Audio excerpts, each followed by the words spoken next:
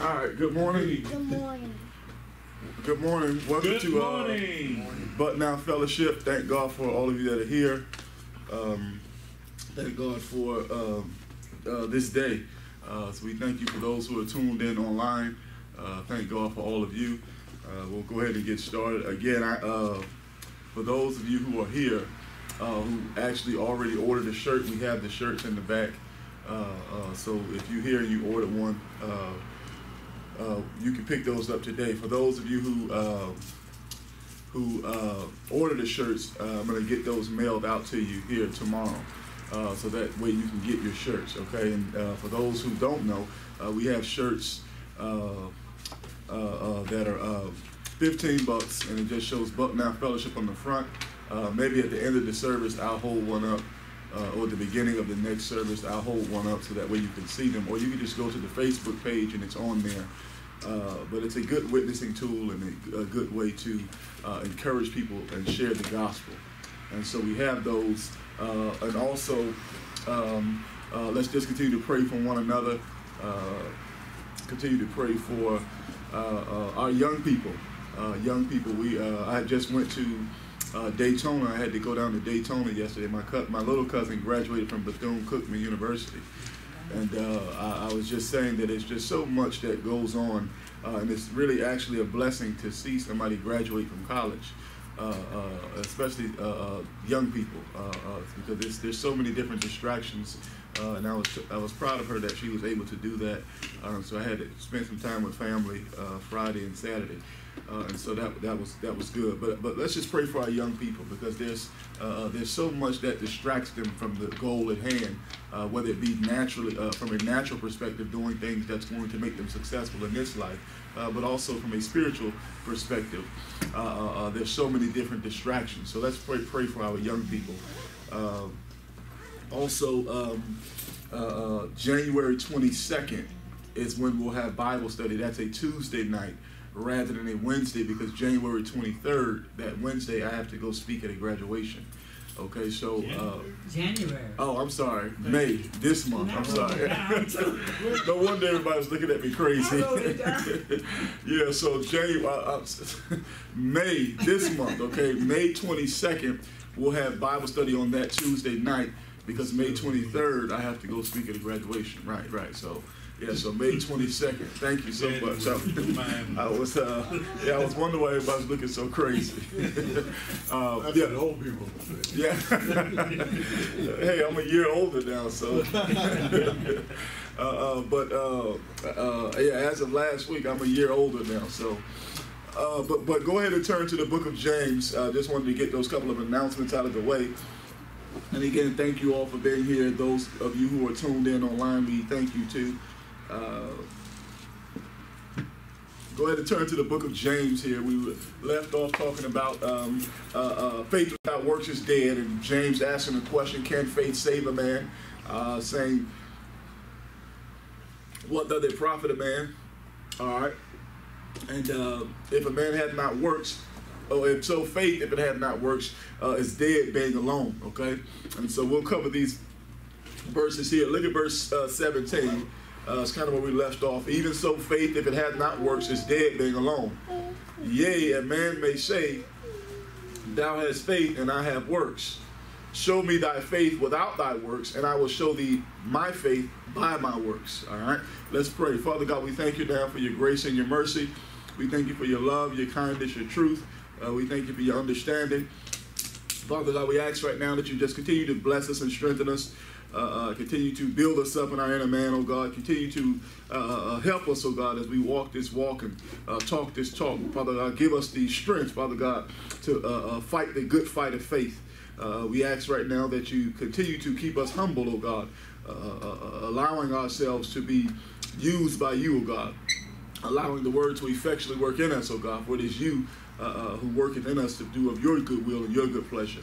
Help us to deny ourselves so that you may increase in our life. We ask that you touch this study this morning as we go through your word, line upon line, precept upon precept.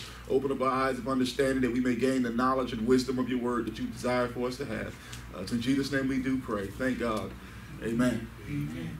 All right, so now we dealt with last week how they had to have these works, okay? They had to have the evidence of faith, okay? And understand faith can only be evidenced by work if the faith is actually required, okay?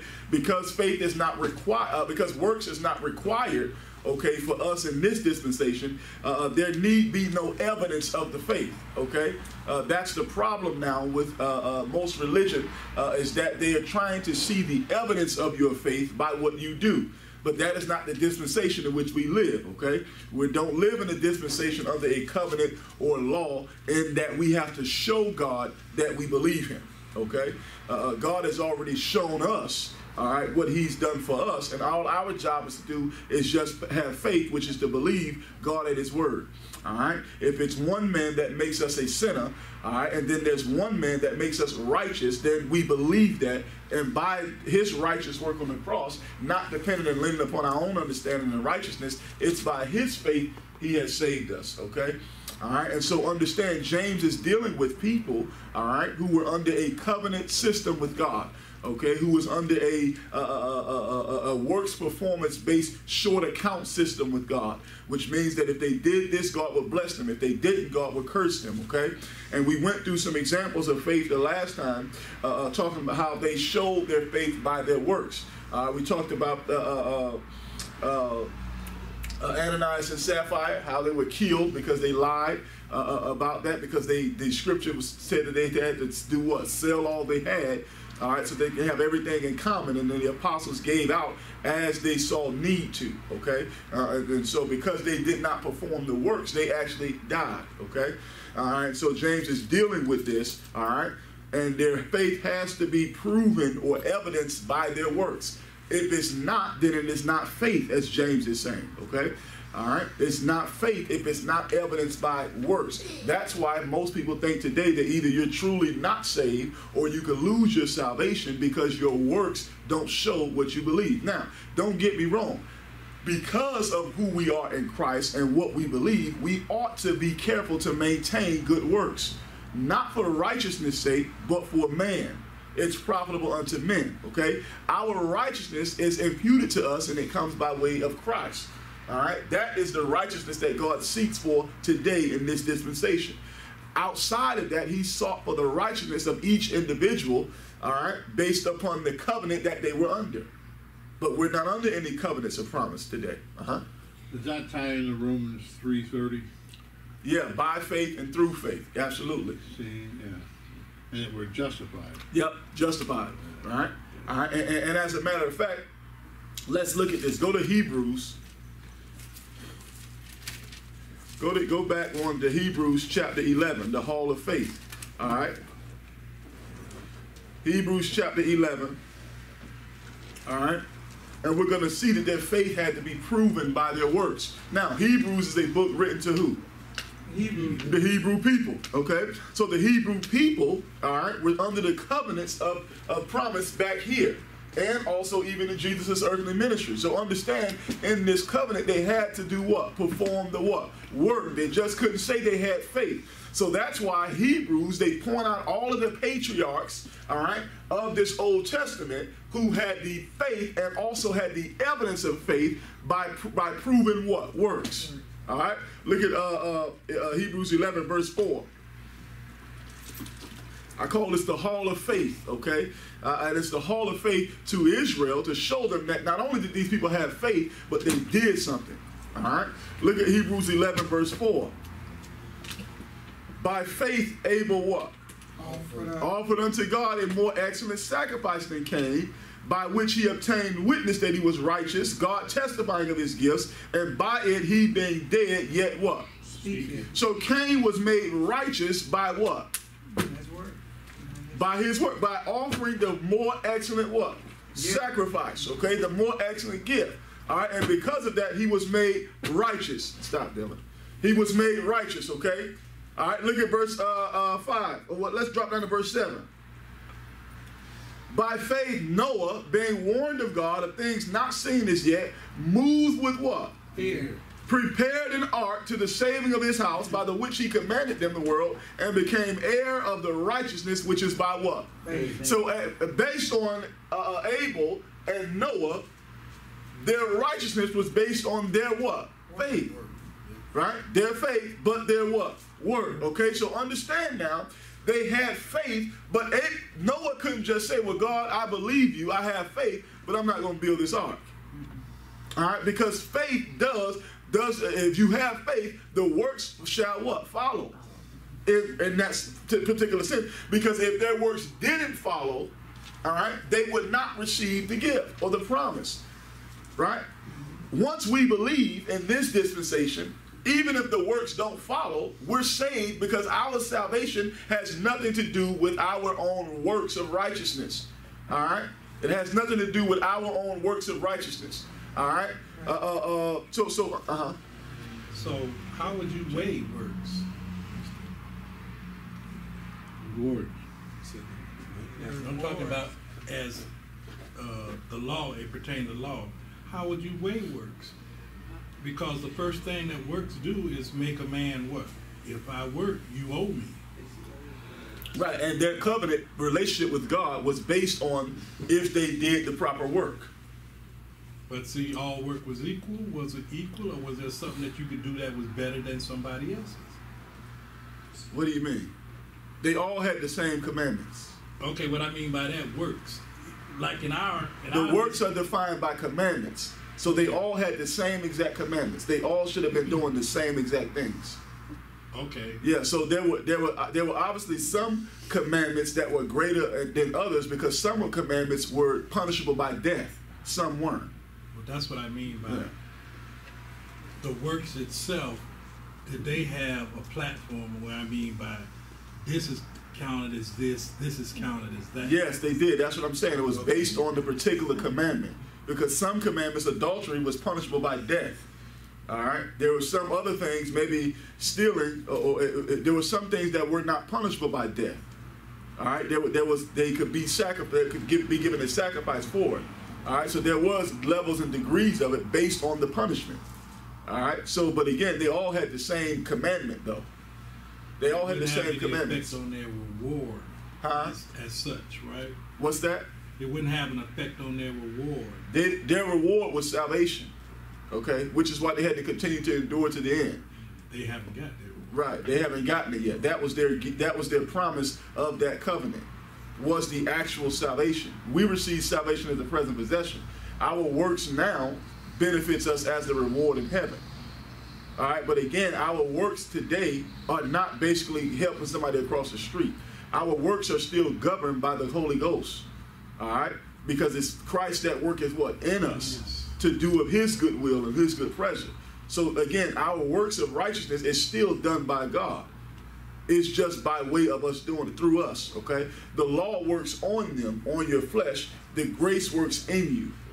All right, that's the difference. If it wasn't set up that way, then it would be your works or good works would be predicated on man's morality, and God never intended it for it to be based on our morality. It depends on His good will, right, and His good pleasure. So He needed Israel to perform in such a way to reconcile the world, or for them to be seen as delightsome land. So like even tithing, like that was a part of one of their laws they had to do in the covenant. So it was a purpose behind it, so that they would be seen as delightful land, and the rest of the world would want to be a part of Israel, right? Want to follow them. So now we should be trying to inspire people to become a part of the body of Christ. How do we do that? By being able to impart the wisdom and the right doctrine to them. So that's what our work is today. Right. But either one, it's not about us. You know, our church gives to the homeless. Our church has all these youth outreaches. That starts getting into man's morality. Right. You're right. And that's the problem with it, is because most churches, people go to a church to brag not on the doctrine that they receive, but the amenities of things that the church can provide for them. Yeah. You see that? And that's not the purpose of the church. Now, don't get me wrong. To feed the homeless, to have programs for youth and all of that, that's fine and dandy, okay? That is, I'm not saying that that's wrong or sinful. Yeah. What I'm saying is that those things, when they're above the doctrine, is not God's order, okay? All of those things are just extra things that the church can provide, but that's not what the church is supposed to be. The church is the pillar and the foundation of truth, Okay, that's it. That's the purpose of the church. Now, what we do outside of that, we do even with Ronnie, with G3. Yep. We do things for youth and all those things. So that it's not a bad, sinful thing. Right. But in here, the priority of our church is the doctrine. Right. Okay, and that's what it should be for every church. All right, and then everything outside of that is just a plus. True. So in the dispensation of the law, Mhm. their works was basically keeping the law. Right, the commandments. Right. Okay. Yeah. So that Yeah. leads to a totally different sideline as ours, where some people think that if I do this here, I'm rewarded with a bigger house. Or Right. something. Yeah, it has nothing to. But for them, it was. It was. Yeah. Because Deuteronomy 28, what we read Wednesday night, it was based on how they kept the commandments. God would be, they would be Blessed. blessed going in, blessed when they Right. come out. You know, have the land and all of these different things. They would have those things because that was a promise to them under that covenant. We're not under those covenant promises or covenants of promise to where we receive something if we do something right. All right. Well, I was going to address what Billy had asked earlier, Mhm. but I guess you got it straight or whatever. But what I was thinking you was trying to see were like by God, when God told Noah to build an ark, but he told Abel to give a good, that he gave us a good sacrifice. So I thought you were wondering Which is if by greater. him doing the ark was his Yeah, reward greater Right. than Than Abel's. No. That sounds about right, though. That's a good question. No, but that's not the case because God judges them based on their instructions to them. Just because the ark seems so much greater and bigger Yeah. than the sacrifice, to God, the sacrifice was huge. Yeah. That's why Cain and Abel. That's why Abel was killed because of how big God honored the sacrifice. Yeah. Cain didn't see it. Cain saw it as that big enough to kill his own brother. You see that? So the ark for Noah was big to him because that's what were God's instructions to him. Does not minimize the offering of the sacrifice because it was smaller and what we deemed to be small. So all that junk was pass fail though back then. Right, exactly. It was just pass fail. Yeah, that's it. That's the good. Yeah, it was pass. Either you pass it or you fail. Yeah, that was it. Well, listen, Go ahead. Oh, also in Romans 9, where he speaks about like seeking the law by faith as Mhm. well. You Mhm. know, that's important too, because Right. it wasn't just doing the works. It's You had to do it by have faith. that faith. Right. But then the works follow after Right. that. Right. So as it was speaking about how some of them was not a part of, did not attain righteousness Uh-huh. because they were so caught up in their flesh and Right. boast like most people today. Yeah. Oh, I'm doing this, I'm feeding the homeless, but at the end of the day, like You have no faith. you have no faith. Right, you know, absolutely. so- Which is why James also says in James chapter 2, he says, "Yeah, man, say thou hast faith and I have works. Show me thy faith without thy works, and I will show thee my faith by my works." You see that? Because again, there are a lot of people that were doing things, but it wasn't by faith.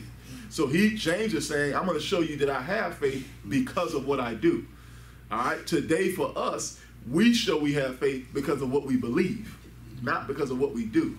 You see that? That's the difference in the dispensations. The covenant agreement with God required certain works. Okay, our relationship with God based on just pure grace is not of works lest any man should boast. You see that? there's got to be some kind of hierarchy. Hierarchy. Uh-huh. In the sense of the 12 are going to be head of the 12 tribes. Uh-huh. And So that's simply because they did what? Simply because God chose them. Right. That's it. He Yeah. chose who he Yeah. chose. okay, and they did what they were supposed to do Uh-huh.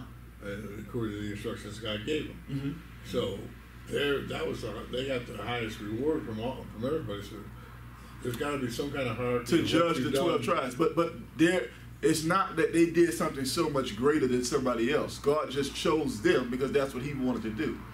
They didn't do anything so much greater than somebody else. As a matter of fact, most of them, you got Judas denied Christ, Peter denied Christ. Yep. So they didn't do anything any greater than anybody else. Just like Israel It is seems like Noah's Just like Israel as a nation didn't do anything greater than anybody else. That's who God chose. And so and that's what God decided. He decided Right. they're going to be ahead of, Right. and whatever Noah ends up being. Right. Yeah. And that's the thing. That's why it's not necessarily a measure of this person's work was greater than this person's work. Because again, God sees it based on the knowledge you have. All right. If you have a certain knowledge of the word and you don't obey it, but I only have a small knowledge of the word, God is only going to hold you accountable to what you know. So it's back to the past 12. Yeah. But it wasn't. Because God can't punish you for something that you didn't know or didn't have a way of knowing. Now that's a difference now, because we have the word and some people just reject it. That's different. But I'm talking about, especially back then, there was no written word for these people. They had to hear it from the prophets and those things. And so there were some people that the word had not gotten to yet. God wasn't going to judge them on the word if it had not gotten to them yet.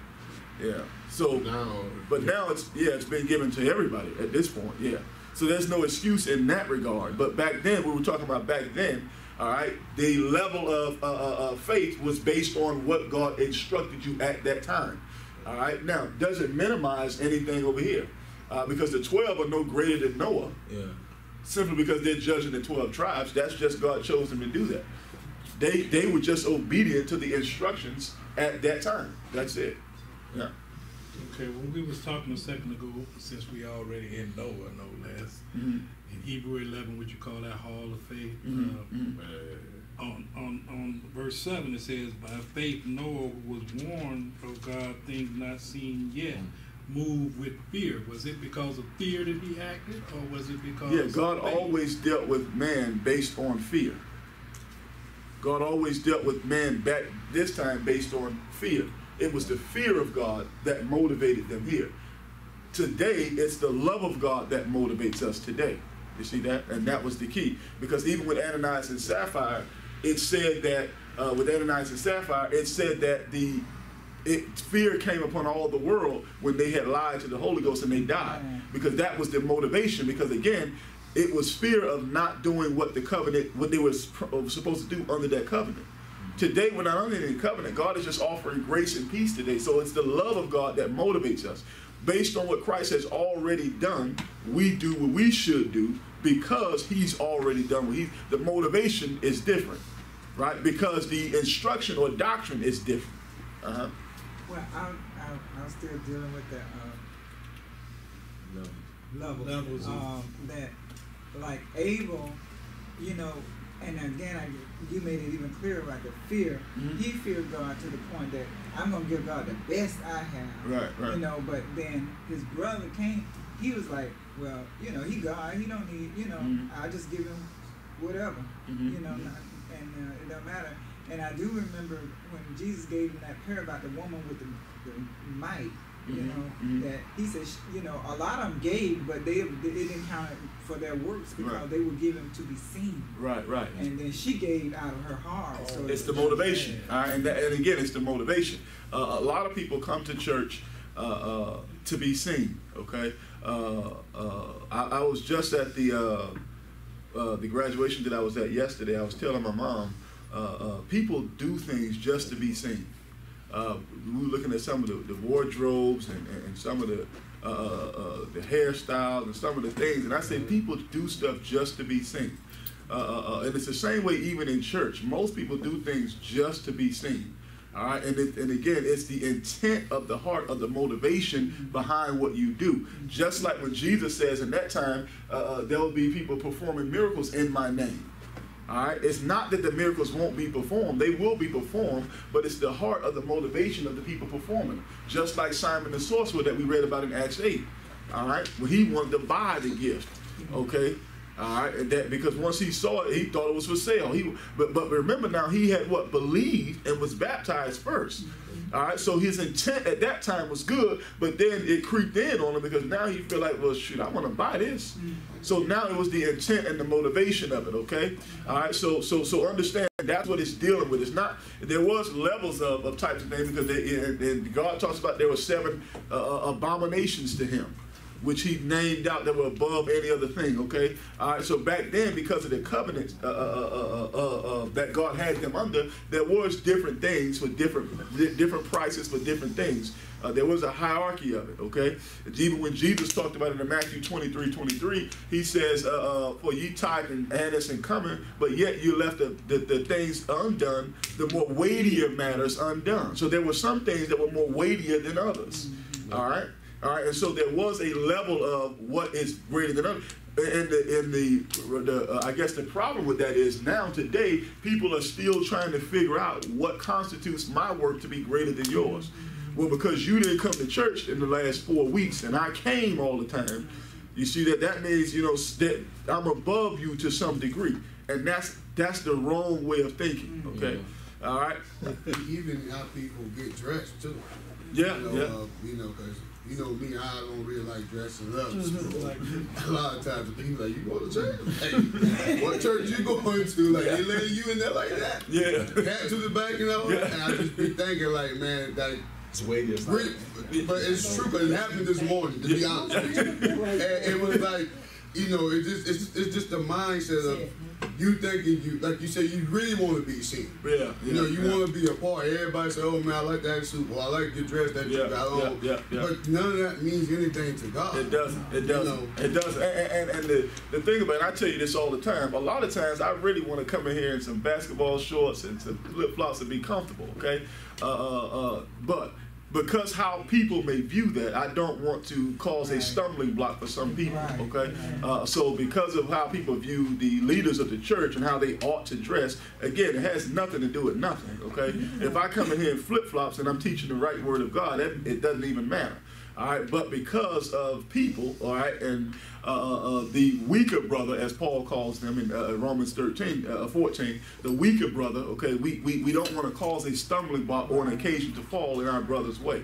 All right, so if I come dressed like that, it may cause a problem to some.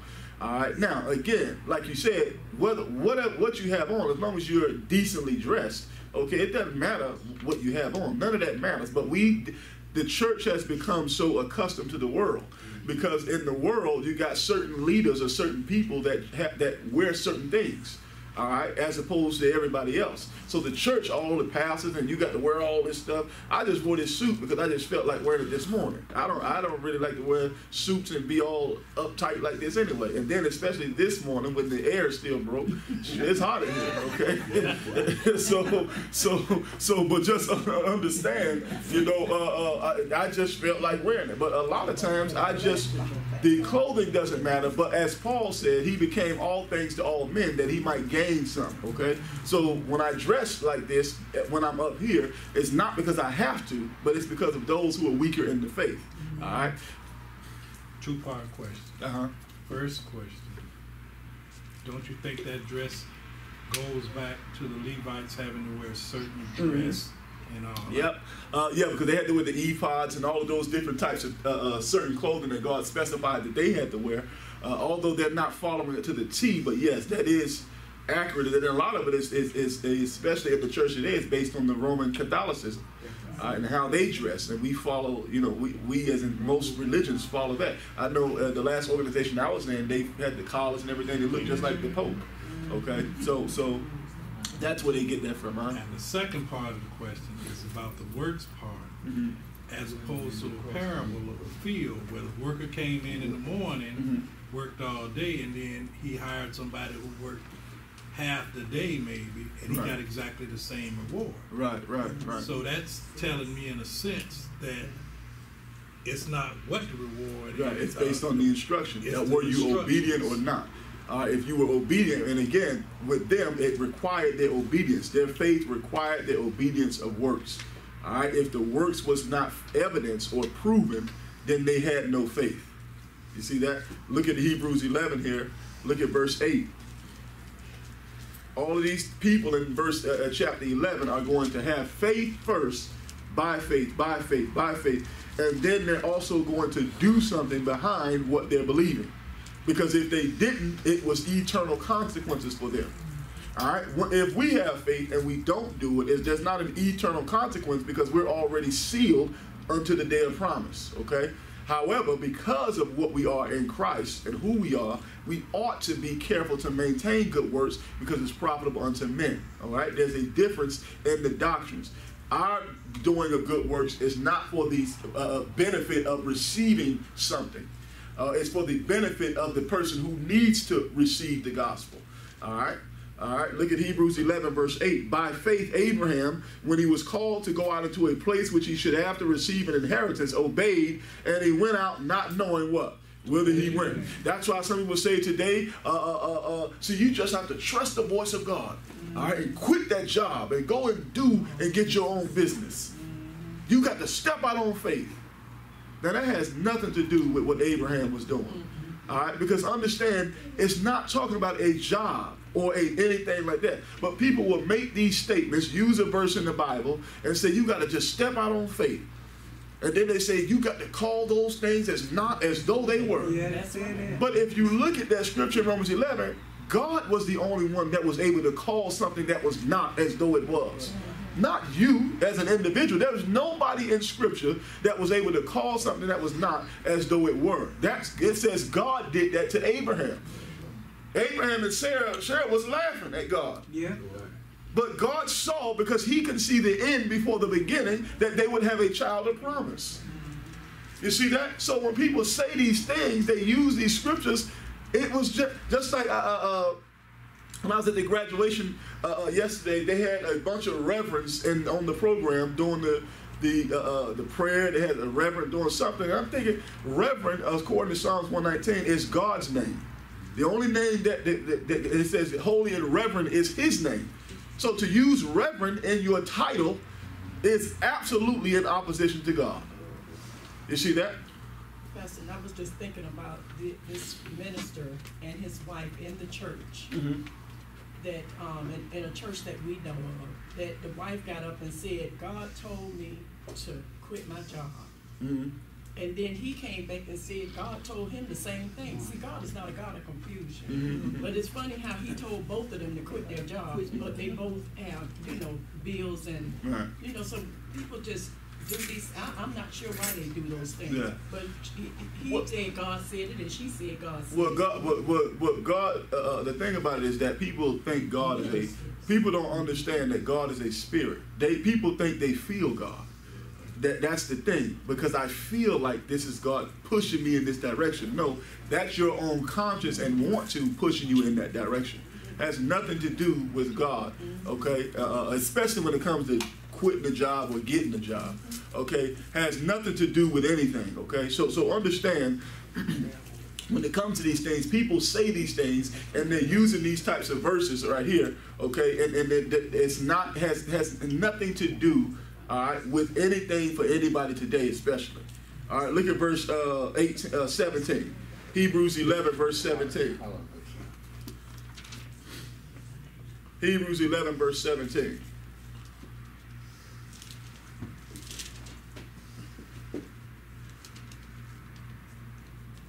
By faith, Abraham, when he was tried, offered up Isaac, and he that had received the promises offered up his only what? Begotten son, okay? All right, now, when we're going to go through this, because James is going to use Abraham, all right, and we're going to go through this comparison in just a second, because Paul uses Abraham also, all right? And they're both going to prove their points accurately, because it's God's word, all of it is true. However, if you don't rightly divide it, there's going to be a contradiction and problem in there. And we'll see that in just a second. Drop down to verse 20 of Hebrews 11. By faith, Isaac blessed Jacob and Esau concerning things to come. All right, so again, they're doing something because it's by faith. Verse 22, by faith, Joseph, when he died, made mention of the departing of the children of Israel and did what? Gave commandment concerning his what? All right, this was done by faith. Verse 24, by faith, Moses, when he was come to years, refused to be called the son of Pharaoh's daughter, choosing rather to suffer affliction with the people of God than to enjoy the pleasures of sin for a season, esteeming the reproach of Christ greater riches than the treasures in Egypt, for he had respect unto the recompense of the reward. By faith he did what? Forsook Egypt. Okay, not fearing the wrath of the king, for he endured as seeing him who is what? Invisible. Okay, so understand all of the things and the glory that he had in Egypt, because of faith, he forsook that. You see that? So by faith, their faith had to be evidenced or proven by their work. If they did not have their work, then their faith was void. All right? Totally different from anybody today. Uh-huh. You know what I'm going to say, right? What's that? Then we look at verses 11 and 28, and it says through faith. Uh-huh. It says by faith. Through faith, he kept the Passover. All right. And also verse 11. Uh-huh. Through faith also Sarah. So it seems like they're using it interchangeably. Yeah. Uh-huh. Now, through faith, also even Sarah herself received strength to conceive seed. Because remember now, when Sarah was able to do this, it wasn't by her own doing. That's why it was through faith. It was God's doing on her behalf at that point. You see that? That's why it says through faith. Because there are some things, just like, take for instance Peter, when Jesus asked him, who do men say that I am? It wasn't by his faith he was able to say who Jesus was. It was through, because he says God had revealed that unto you. So anytime God does it, it's always through what? Faith. Okay, so that's the difference here. All right. Okay. All right. Now look at go to Hebrews 11:39. Now all of these people. Quick question: through faith, is that's like kind of supernatural? Yeah, to some degree. Yeah, to some degree, because it's God's doing, not our own. Yeah. Hebrews 11:39. And these all, having obtained a good report through what? Faith. Receive what? Not the promise. Not the promise. You see that? So their faith had to be evidenced by their works in order to continue to endure, that they may receive a what? Promise. All right? Is that similar to the through faith? Is that similar to when the baptism, when it said we baptized through Christ? Right, absolutely, absolutely, because it's baptized into Christ's body, okay? Baptized by the Spirit into Christ's body, okay? Which again has nothing to do with natural, okay? That's all spiritual. First of all, to be baptized by the Spirit is spiritual, and then to be baptized into Christ's body, okay, cannot be done naturally, all right? That is a spiritual thing, all right? I had a brother that keeps emailing me about baptism, and he says all baptisms are done by the Spirit.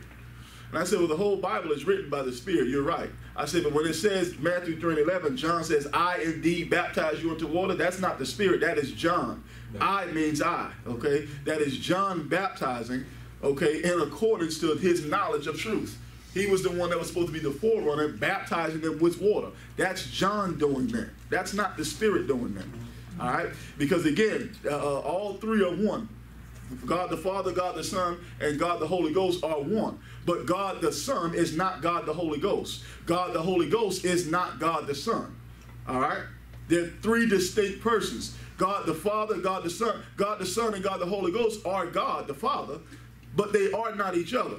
That's why Jesus said, the Holy Ghost cannot come until I what? Leave.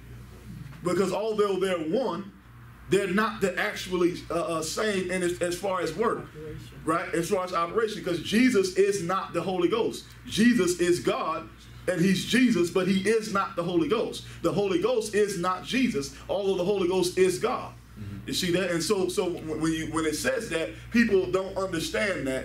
And so again, that baptism is when the baptizer, okay, is different, and the element of the baptism is different, all right, then it has to be different. If one person is baptizing, which is John the Baptist, and he's baptizing with water, all right, and we're then it talks about 1 Corinthians 12:13, but we're baptized by one Spirit into the body, all right. Not only is the baptizer different, but the element is different. Yeah. We're baptized into Christ's body. They're baptized through the water. You see that? So that means it has to be a different baptism. It can't be the same. If it was the same, it would use the same words. And Jesus baptized into the Holy Spirit. Huh? And Jesus baptized them with the Holy Ghost. Right, absolutely. Verse 39 again. Mm-hmm. So they could not receive a good report if it was by faith.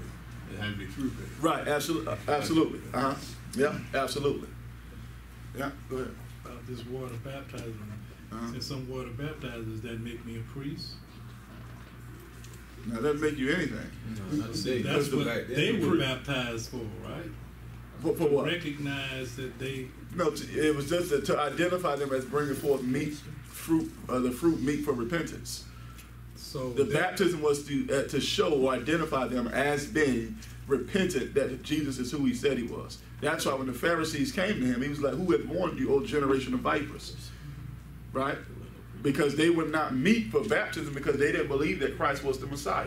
So why was Christ baptized then? To fulfill all righteousness. It's a different. Right.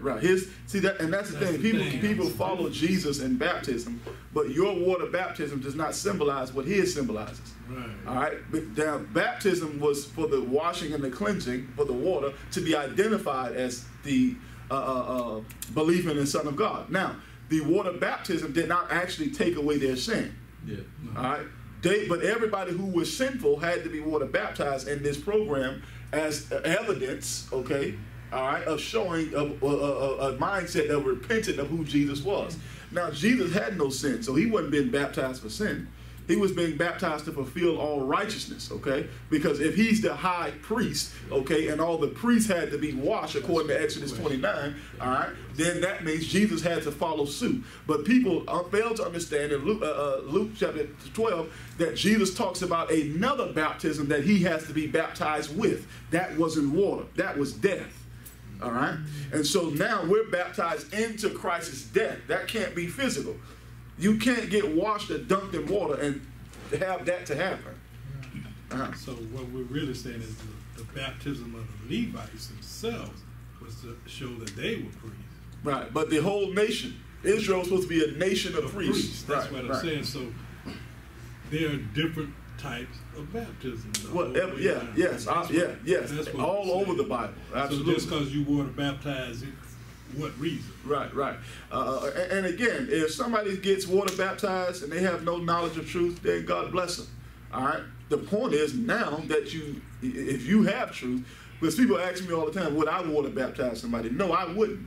Okay. I would tell them as to why I'm not doing it and what water baptism actually means. Because most people who actually want to get water baptized have no knowledge of truth. They're just doing that because that's what it's been taught, that if I'm baptized and woo, I'm going to have some new life. New man. Right? I was watching a video, somebody sent me of some former NFL players who went over to Israel, to Jerusalem, to get washed in the Jordan River. All right? I guess that's a great, one of the guys I actually played with, it was a great, I guess, something to experience. I guess it's a great experience, but your experience, contrary to popular belief, has nothing to do with your salvation with God or anything. What you experience has nothing to do with the Spirit. Okay, God is a spirit. They that worship him must worship him in spirit and in truth. All right, so just having an experience of it, this is what Jesus was. That might do something to stimulate you emotionally, okay, and which is fine. There's nothing sinful about it. That's fine if you want to do that. But there's no truth in that. There's no benefit in doing that other than fleshly stimulation. There's no spiritual benefit in going over to Israel to get water baptized in the Jordan River because that's what Christ did. There's no spiritual benefit to that at all. You see that? But people do these things, and you saw the people coming up out of the water, woo, as if it's provided something new.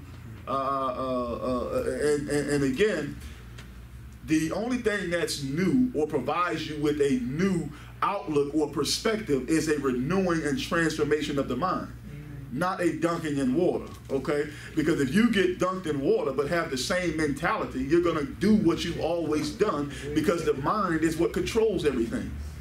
You see that? So there's no real benefit of getting dunked as if it's some type of new life opportunity, simply because without the change of the mind, there can be nothing new, right? That's why Paul says in Romans 12:2, do not conform to this world, but be transformed by the renewing of the mind, which is a constant process. All right.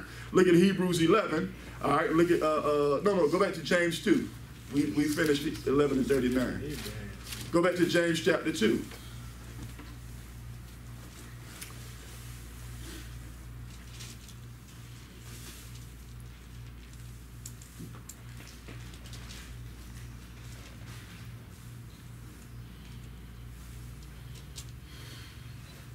James chapter 2, verse 18. Yea, man, say thou hast faith, and I have works. Show me thy faith without thy works, and I will show thee my faith what? By my works. Okay, so again, their faith had to be evidenced or proved by works.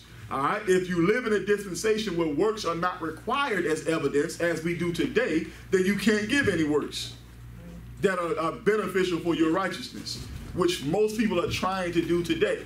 You see that? Look at James chapter 2, look at verse 19. Thou believest that there is what? One God, thou what? Does well. Doest well. The devils also what? Believe. And do what? Tremble. And tremble. Now, what does this mean? There's nothing. Huh? You get no credit for that. Yeah. Because you believe God, everything You does. have the faith, but you know it's not following the word. I guess. He said that everybody believes that's not enough just to believe. Okay, now, in context of what we're reading, let's go back up to verse 14. The last part of verse 14 says what? I will show Can faith what? Can faith save him? That's the issue. So let's go back to verse 19. Because most people will say, well, shoot, I believe in that there is one God. Now, watch this. I'm going to break this down here, and this is going to be good. Watch this. Thou believest that there is what? One God. One God, thou doest what? Well. You're doing well if you believe that there's one God. Now, let me ask this without giving away the answer. What's so significant about believing that there is one God? Because some believe there is no God. Faith. Okay, some believe that there's no God, Well, at that but in time- context, huh? At that time, they were believing that there was a lot of gods. They had a lot of idols. Okay, okay. So when you narrow it down and you get to the point where you believe it's one God, you're doing well relative to what everybody else was doing at the time. Okay. But now, how do you get to that? Okay, so now, in regards though, what is one, when it says that there is one God, what is it saying? Eternal creature. Three. There are three is in one. That's the truth. So it's talking about the Godhead. The God. So now, what's significant about the Godhead? Living. That they're all one. Okay, Jesus Christ. all right, in regards to Scripture, what's the significance about the Godhead? It's 3 in 1. It's all. It's just But one. the Godhead You talking about it's the composition of man? No, not just that. We were just talking about baptism. Or you have to be baptized in the name of the Father, Son, and Holy Ghost. But then in Acts 2, Peter baptized in the name of Jesus. So what's the significance of the Godhead? They're all the So same. you acknowledge him as all That's as God. God. Okay, so what? But the He is the Godhead. but the significance of that Because is, they didn't believe that he was a son. okay. So it shows that. So who would have had privilege to knowing who the Godhead was? Israel. That's the key. That's the significant. That's why James is saying this. Because remember, who is his audience?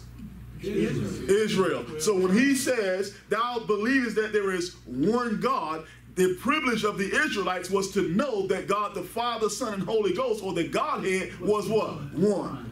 The Gentile nations would not have known that. So when they were to go out and baptize in Matthew 28, as Jesus was telling them, they would have baptized in the name of the what? Father, Son, and the Holy Ghost, in order to teach the what? The Godhead. So the question is, what's the significance to the audience?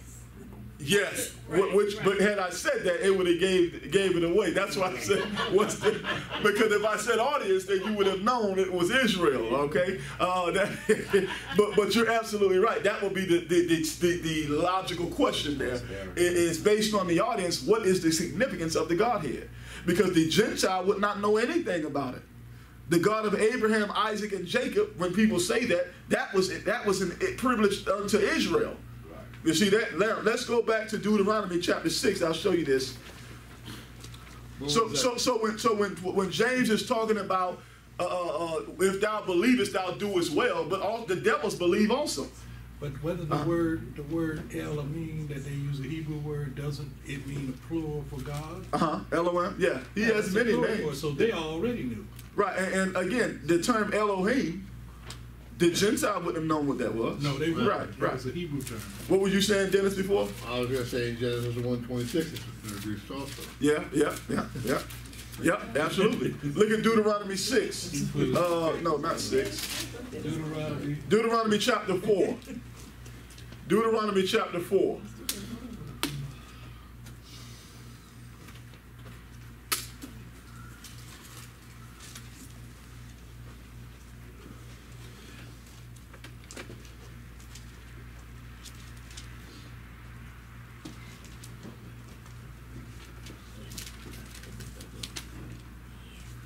Deuteronomy chapter 4, and look at verse 35.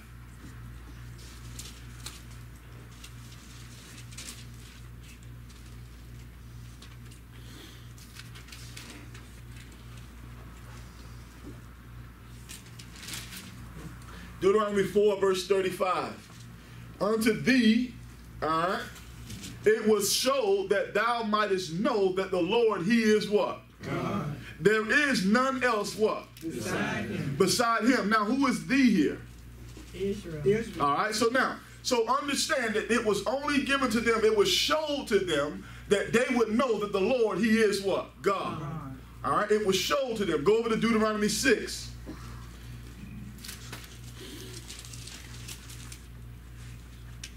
The great commandment that was only given to Israel. Because Psalms 47 verse 19 and 20 talks about how God gave his statutes to no other nation other than Israel.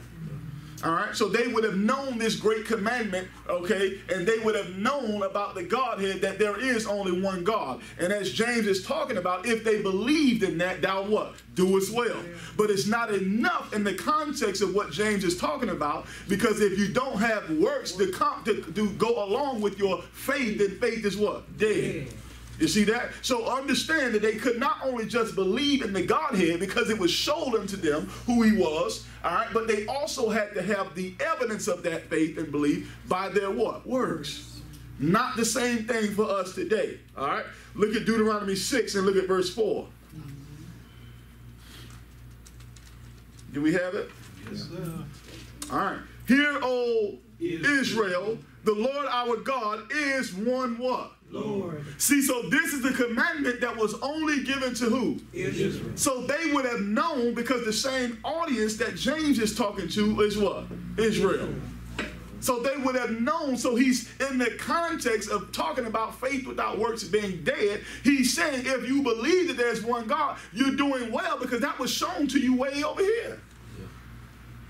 But the devils also believe and tremble. So it was not enough just to believe in God because God showed it to them, but their faith had to be evidenced by their what? Works. Look at verse 5 of Deuteronomy 6.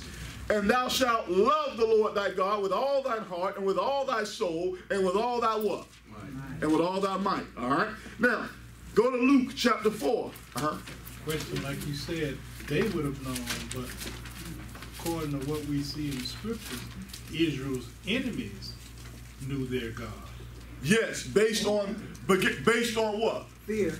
Fear, based on the work that was done. Absolutely. Amen. Based on the work that was done. That's why God talks about in Ezekiel, you have blasphemed my name among the heathen, or among the nations, and I will do something to you in order to glorify my name. And what is that thing he will do to them or for them? Bondage. Huh? Let him go in captivity. No, what is that thing he'll do to glorify his name among the heathens in which Israel has blasphemed? He's going to offer them what? Grace. That's what. Oh, you talking about in what time? out here? Yeah. Salvation. By way of what? By way of putting it in their hearts, Which is called a what? covenant. A covenant. Okay, so in Ezekiel 36, understand that Jesus says, you have blasphemed my name among the nations. I will give to you a new covenant, and when I will give you a clean, take away your stony heart of flesh and give you a new heart, put my commandments into you, and cause you to walk in my statutes, all right, and then my name will be glorified among the heathen, which it will. Yes. All right, so just like God over here would do things, okay, with just a David in a slingshot. Right.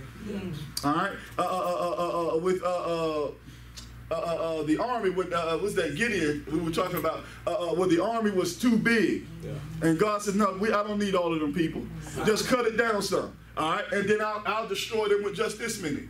All right, that's showing the power of God. So God had to show these people these types of miracle signs and wonders, because otherwise they would not what? Believe. And if they didn't believe on God or have faith, they definitely, most definitely would not do the works required. You see that? So all of this stuff for them ties in together. They were a sign people. They needed the signs, miracles, and wonders in order to have the faith. And then if they had the faith, now they had to be evidenced by what they did. All right? Has nothing to do with anybody today. All right? Look at Luke chapter 4.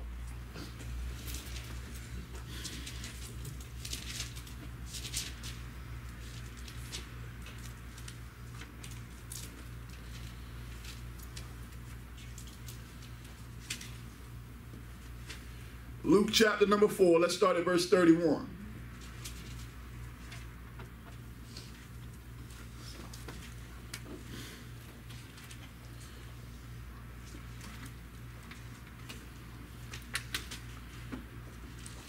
Luke 4, verse 31.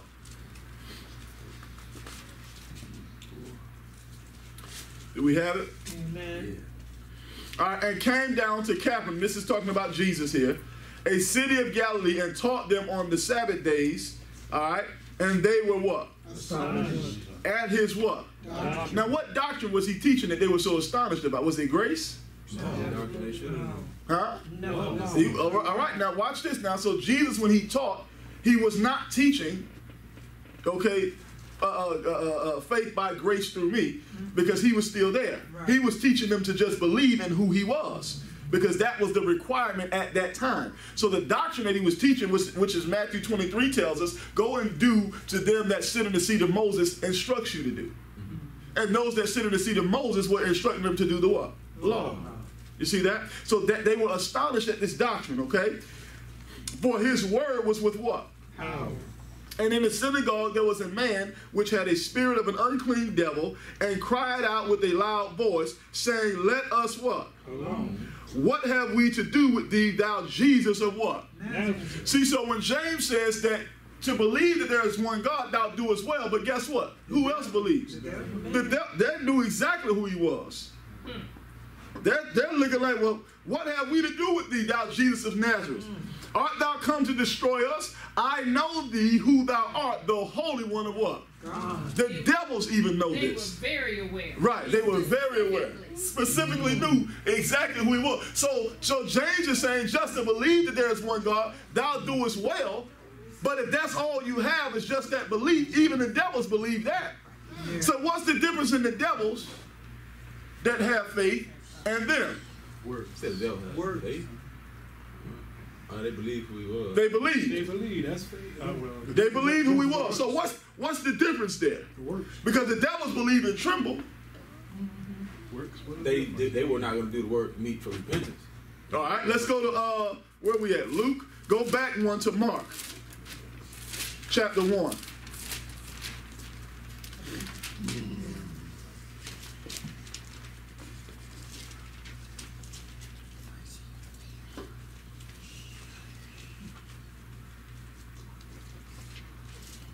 Let me see if I want that.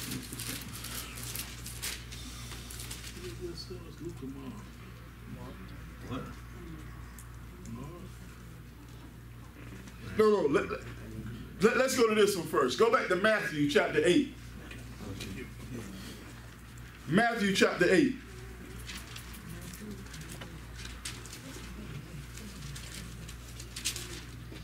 Matthew chapter number 8. All right.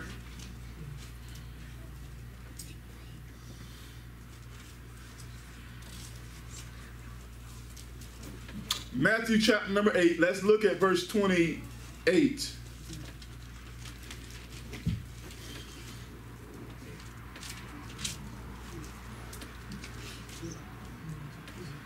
We have it?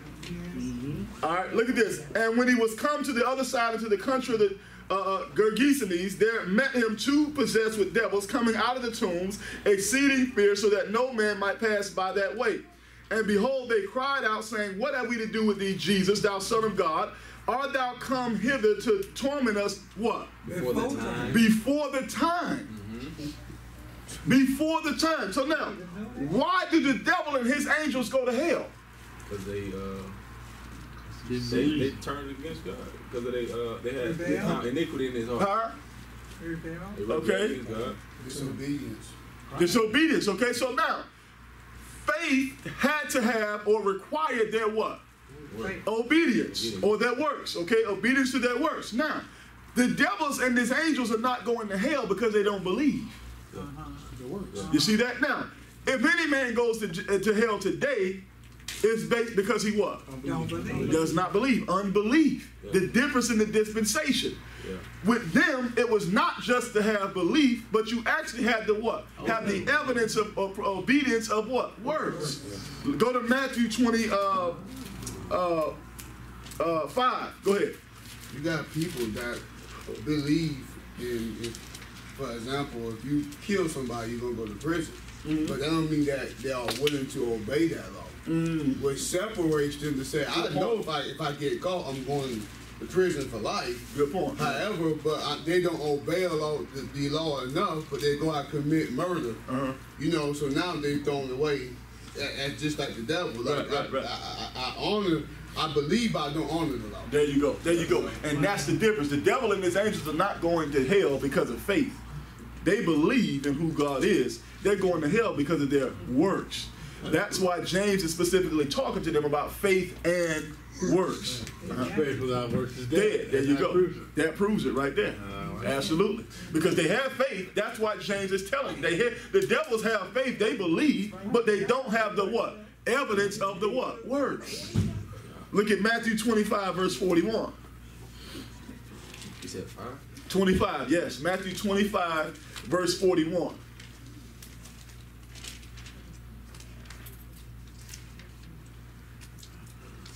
Look at verse 40.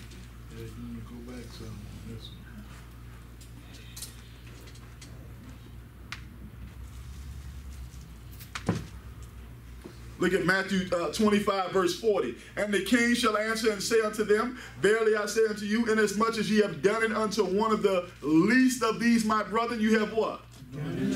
So he's talking about what? Their what? Works. Look at verse 41. Then shall he say also unto them on the left hand, depart from me, ye cursed, into everlasting fire, prepared for the devil and his angels. For this is the reason for further explanation. For I was an hungered, and ye gave me what? No meat. I was thirsty, and you gave me what? No drink. I was a stranger, and you took me not in. Naked, and you clothed me not. Sick and in prison, and yet ye visited me what?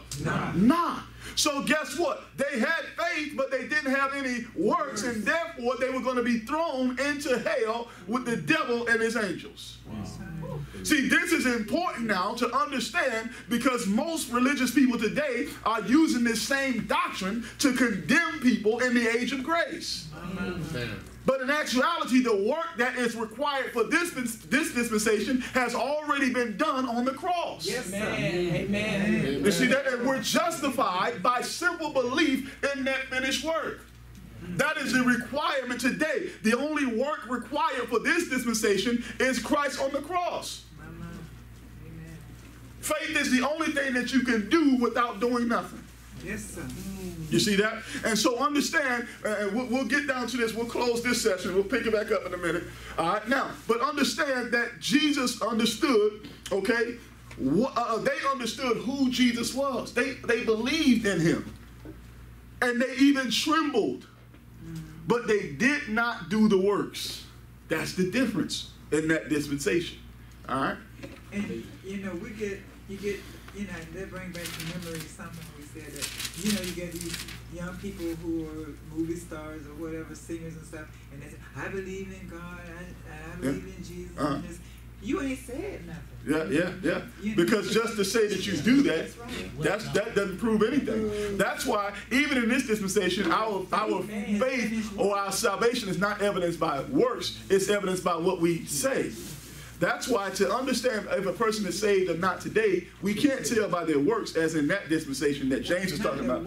But we can tell by what they say. Just because everybody says, I thank God and thank Jesus, all right, doesn't mean that they believe in the gospel of the grace of God. Yeah.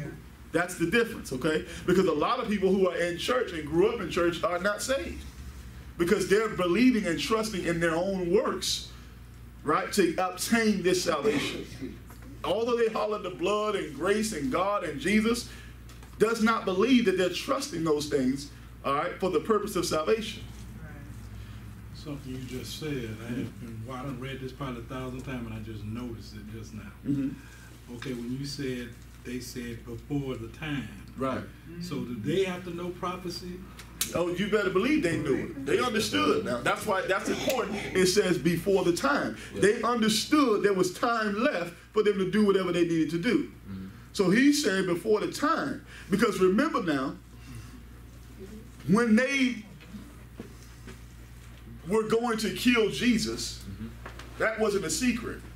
Right. See, the devil knew that. The problem was that if they had not known, Paul says in 1 Corinthians 2, they had not known. For if they had known, they would not have what? Crucified the Lord of glory. So by the devil knowing that he was going to kill Jesus, okay, he thinking that he got him now. Yeah. You see that? But as the Bible says, God caught him in his craftiness and make an open shame of him. You see that? And so because of that, they thought, well, this is before the time. Now, y'all, you going to destroy us before the time? You see that? Because even they understand who God is and that he does things decently and in order. You see that they just didn't know that he had a secret plan. You see that? That's the thing. All right? So I'm thinking the time is out there in Revelation. I was reading about that the other day. But are the one third of the angels sealed? They're sealed in that city, correct? From way back when they did it, in like before the serpent was sent down to the garden, they sealed, right? So it's not no new angels, right? No. So, but mankind is not sealed yet, right? In their decision, right? So and that's why hell had enlarged itself. So I was reading out there in Revelation where like it's gonna be the two witnesses, the two prophets, and he gonna be tormenting them, with their words, right? And then when they get killed, when those two prophets get killed, they gonna be passing gifts, like celebrating. Right, yeah. Right? Like, yeah, they leaving us alone. Yeah. And then, so after that, they're gonna start getting punished again, like the people out there. Right. And they're not gonna repent. They're not gonna repent, right, absolutely. So they're sealed after the catching away, everybody else is sealed in their decision. No. Are they not sealed? No. Why wouldn't they repent then when they start seeing? You mean everybody else as far as, you talking about the angels or you just? No, I'm not talking about the angels. I know the angels are talking about mankind. Yeah. After we're called away, at that point, those who rejected the truth and love, those people, God will cause them to believe a lie. He will send them derision and cause them to believe a lie. Yeah, so when they see these people doing that stuff, and they gonna get rose up like in 3 days, and they still not gonna see it. Right? Yeah, absolutely. Paul talks about that in 2 Thessalonians. Yeah, that God will send them delusion to that they might believe a lie because they rejected the truth and love. Right? Yeah. So you're absolutely right about that. Yeah, but see, while you go in there, you're talking about 1,000 years where the devil's going to be locked away. Right. Yeah. The devil has no influence. And they still gonna do the wrong thing. And they still gonna do the wrong thing. Because man is exceedingly sinful in and of himself. You don't need. That's why people are always talking about today. The devil made me do. The devil ain't made you do nothing. You wanted to do that, therefore you did it. Okay. So understand. People say those things, but we're sinful in and of ourselves and in this flesh. So whether the devil coerces us or not, we're gonna do things of the flesh simply because that's who we are. Naturally speaking, okay. Now, once we're saved, okay. Now, what governs our lives should not be the flesh, but the spirit, okay. And therefore, we don't have to do the deeds of the flesh if we're led of the spirit. Paul says, Galatians 5:18. All right. So that's the difference. All right. But people who are doing things in sin. Okay, and I always said I've never seen the devil on TV in handcuffs. I always see the person blaming the devil. All right, so understand that the devil doesn't cause you to do anything. Now, he can, based on different doctrines of devils that Paul talks about, they can't, because the doctrine controls the mind, and then the mind in turn controls the behavior. So there are certain doctrines that you believe that cause you to do things because that's the way you think. But it's not the devil actually saying, hey, You know, you have no control over your body. You just, oh, the devil gave. That's not what that's what people think that is, but that's not what that is. He's not controlling you to where you don't have no control over your body, and you just, your hand moving and you don't know it's. That's not what, that's not what's going on. You're conscious enough to make the decisions, but it's based on what you think. All right? Yeah. Anything else? All right, we'll end here and we'll pick back up at 11:30. Yes. Going back to Alice, there wasn't time. That would say, are you going to do this? It's not time. I guess he was trying to stop the Lord throughout the whole time. Right, absolutely. There was no time for him. He was ready to take him out anyway. Right. And according in 1 Corinthians 2, where he said, if he had known. He had known. Yeah. See, because what he did, he thought he was doing it, and it goes back to even the reference back here with Joseph. What the devil meant for evil, God meant for good. You see that? So he always catches them in his craftiness. Yeah. All right. Anything else? All right, we'll pick back up for those who are following by way of the internet. We'll pick back up at 11:30. We'll close out with prayer here. Father God, we thank you now for your grace and your mercy. We thank you for your love, your kindness, your understanding. We thank you for who you are. We thank you right now for this word. And we thank you for the time to study your word, for the days are evil, and we ought to be redeeming this time. And so we thank you now for your word. We thank you now for the technology that we're able to get the word of God out to all that may want to hear. We ask right now that you continue to bless this ministry as we go forward in word, truth, deed, and in doctrine. And Father God, we ask that a door of opportunity be opened that we may continue to share the gospel of the grace of God. Father God, give us now the heart and the desire to fight this good fight of faith, to stand, Father God, after all we've done to know to do, that we stand. Help us to put on the whole armor of God that we may withstand the wiles of the devil. As in Jesus' name we pray. Amen.